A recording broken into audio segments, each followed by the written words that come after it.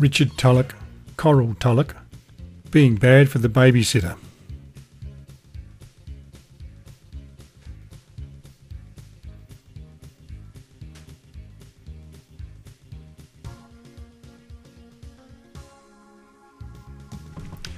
Richard Tulloch, being bad for the babysitter.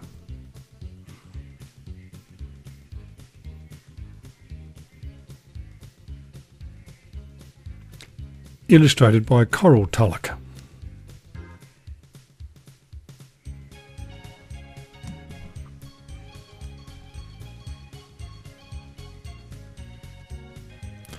One night Jane's mother was going out to see a movie. Jane wanted to see the movie too, but Jane's mother said no.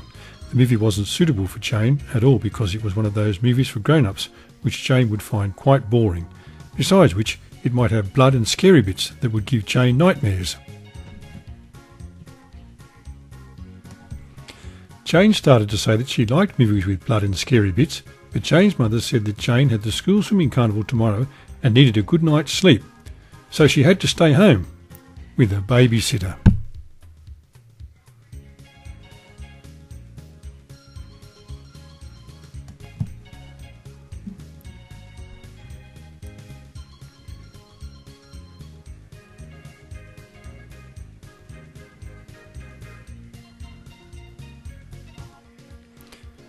Jane hated babysitters. Before the babysitter arrived, Jane had to have an early dinner and an extra long bath and brush her teeth and put on her pyjamas and get tucked into bed after only a short story while it wasn't even dark outside, just so the babysitter wouldn't have any trouble. The babysitter who came that night to look after Jane was a new one that Jane didn't know. She'd never been to Jane's house before. Her name was Marilyn.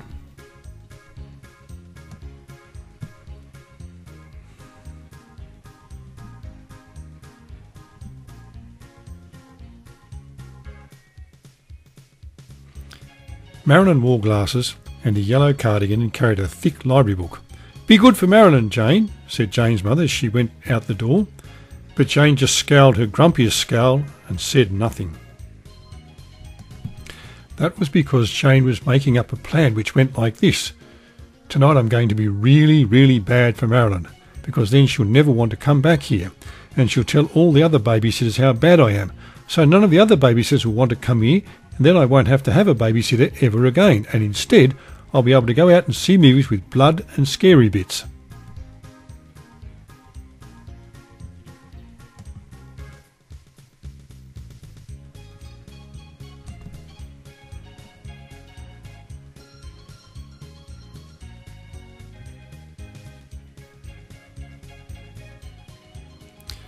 As soon as her mother's car was out of the driveway and around the corner, Jane began being really, really bad. She waited in her bed until Marilyn was just sitting down in her chair in the living room to read her thick library book. "Marilyn," called Jane. "What is it?" asked Marilyn. "I'm thirsty," said Jane. "Oh," said Marilyn.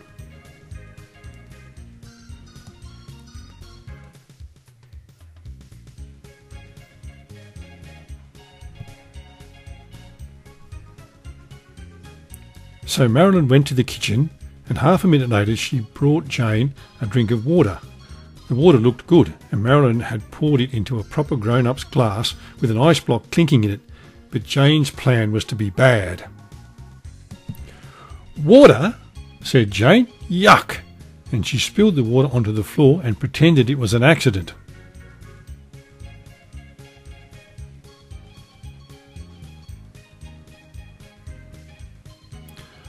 "Oh, that was bad luck," said Marilyn.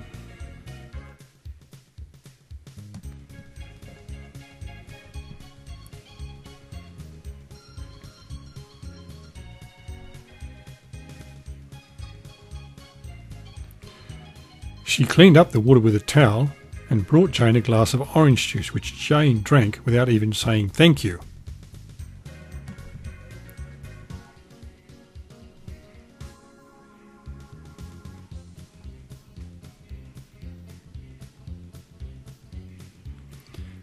Then she waited in bed until Marilyn sat down in her chair in the living room and went back to reading her thick library book. "Marilyn," called Jane. "What is it?" asked Marilyn. "I'm hungry," said Jane. "Oh," said Marilyn.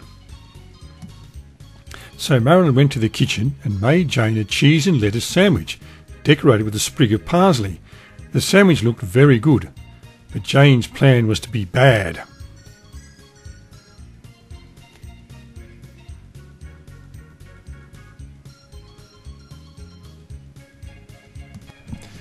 "Cheese and lettuce," said Jane. "Yuck!" And she knocked the sandwich off its plate and pretended it was an accident. "Oh, that was bad luck," said Marilyn.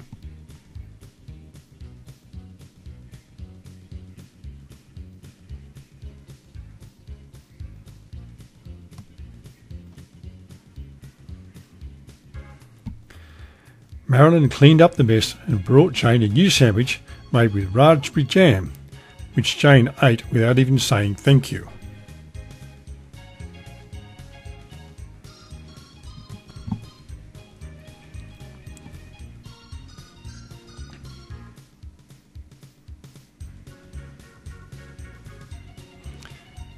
Then she waited until Marilyn sat down in her chair in the living room and went back to reading her thick library book. "Marilyn!" called Jane. "What is it?" asked Marilyn. "I feel sick," groaned Jane. "Oh," said Marilyn. "What sort of sick?" "I think it's gastric," said Jane, clutching her head. "Isn't gastric something you get in your tummy?" asked Marilyn.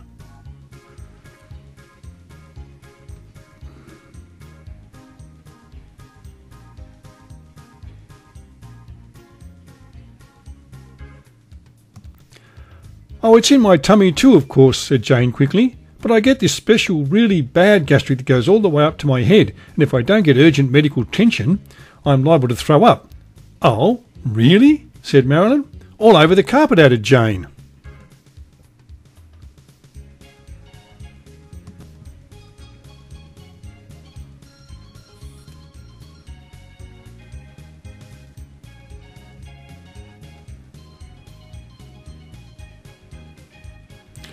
Marilyn brought Jane a wet cloth to hold onto her gastric head and a basin to put beside her bed in case she had to throw up. She took Jane's temperature with the thermometer and rested a hand on Jane's forehead. Her hand felt cool and comfortable, but Jane's plan was to be bad. "Get your hand off me!" snapped Jane. "Can't you see I'm sick?"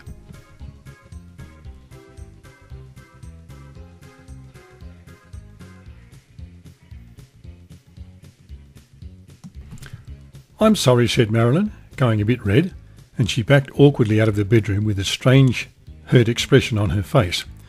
Then she sat down in her chair in the living room and went back to reading her thick library book.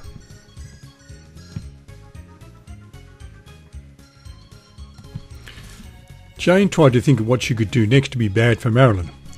It took a long time, but at last she thought of a good idea. "Marilyn!" called Jane. "What is it?" asked Marilyn. "There's a bee in my room," said Jane. "Oh," said Marilyn. She rolled up a newspaper and switched on the light in Jane's bedroom. "Where is the bee?" she asked. "Behind the wardrobe," said Jane.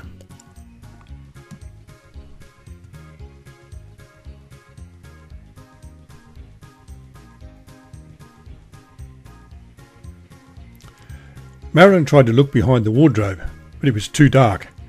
"Did you see it go in there?" asked Marilyn. No," said Jane, "but I heard it in there buzzing.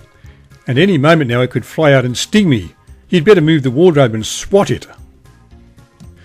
The wardrobe was heavy. Marilyn couldn't move it until she'd taken all the clothes and drawers out and piled them up in the middle of the room. Jane wouldn't even help, because her plan was to be bad.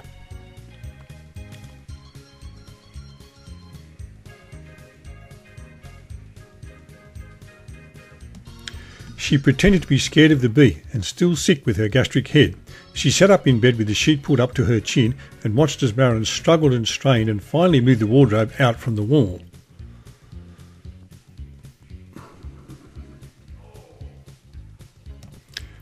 There was no bee.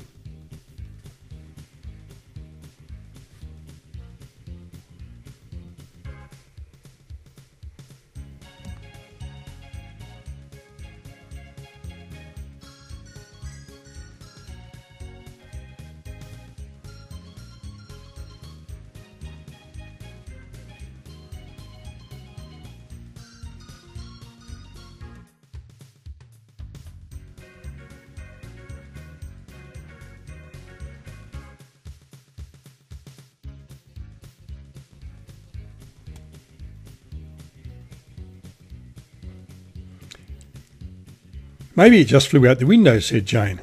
Let's hope so, said Marilyn, with her teeth pressed tight together. And after she moved the wardrobe back against the wall, she replaced all the drawers and hung up all the clothes again and switched out the light. Then she sat down in her chair in the living room and went back to reading her thick library book. It took a very long time for Jane to think up her next bad idea, but when she did, it went like this.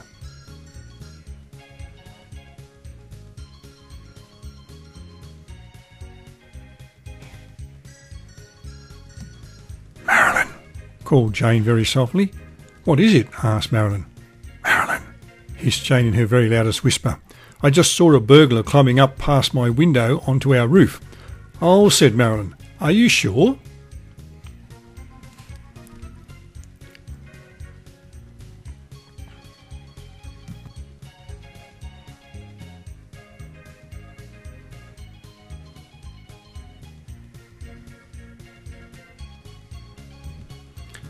"Of course I'm sure," said Jane. "I saw him.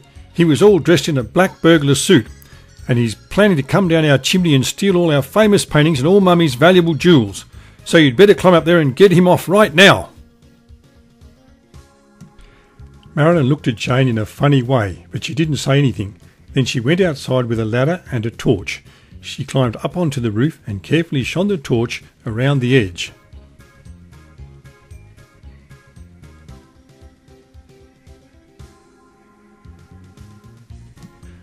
After a little while she called, "Jane, I can't see any burglar up here."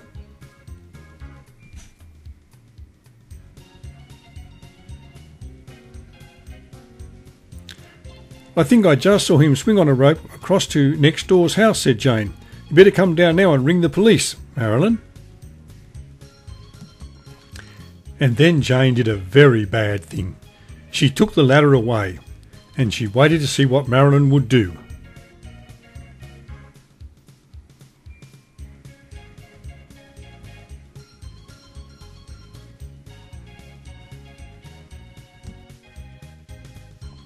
And waited and waited. "What's the matter, Marilyn?" said Jane. "We can't have a babysitter stuck up on our roof all night. People will think you're a burglar. Come on down right now."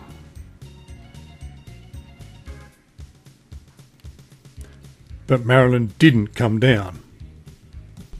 Instead, Jane heard a sniffling sound coming from the roof. Then it was quiet again. Then there was a sob. "Marilyn," said Jane.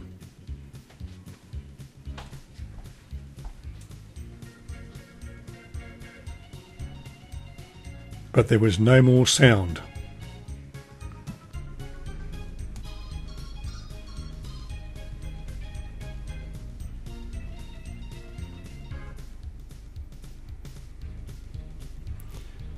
Jane put the ladder back against the side of the house, climbed up and looked over the edge of the roof. Marilyn was sitting right on the top, holding her head in her hands. Jane crawled up the side of the roof until she could sit up on top beside her. "What's the matter, Marilyn?" she asked. "Are you crying?" Marilyn took off her glasses and wiped her eyes with the corner of her yellow cardigan.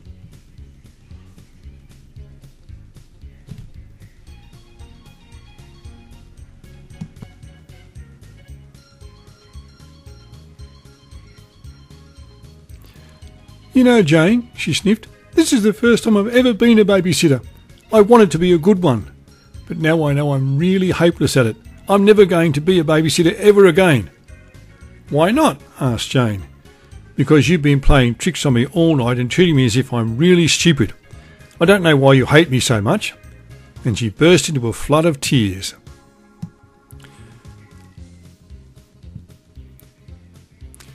Jane knew that her plan had worked and Marilyn would never come back and babysit at her house again. But she didn't feel pleased about it at all. Instead, she felt a lump coming up in the back of her throat and her hands were all hot and sticky. She felt bad about the things that she'd said and done, and she wanted more than anything to say something that would make Marilyn stop crying, but she didn't know what.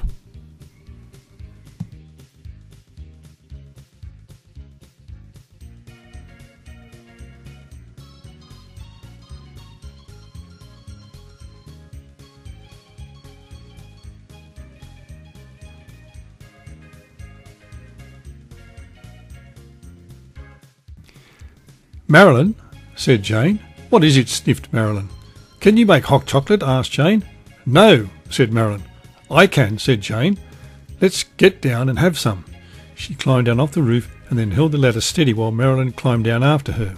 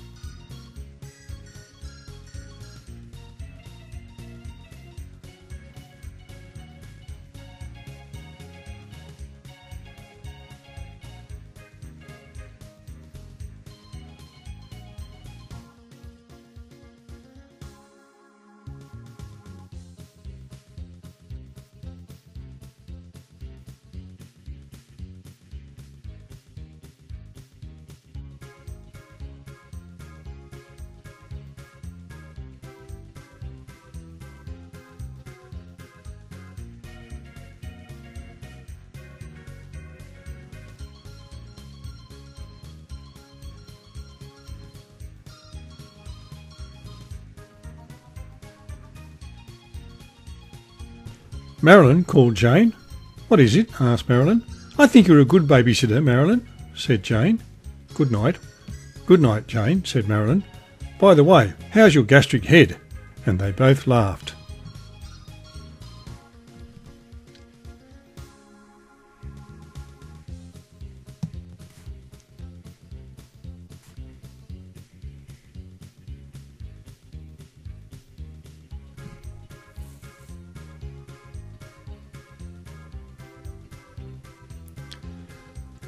The next morning, when Jane woke up, Marilyn was gone.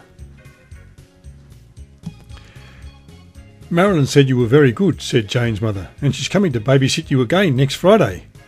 Will that be all right?"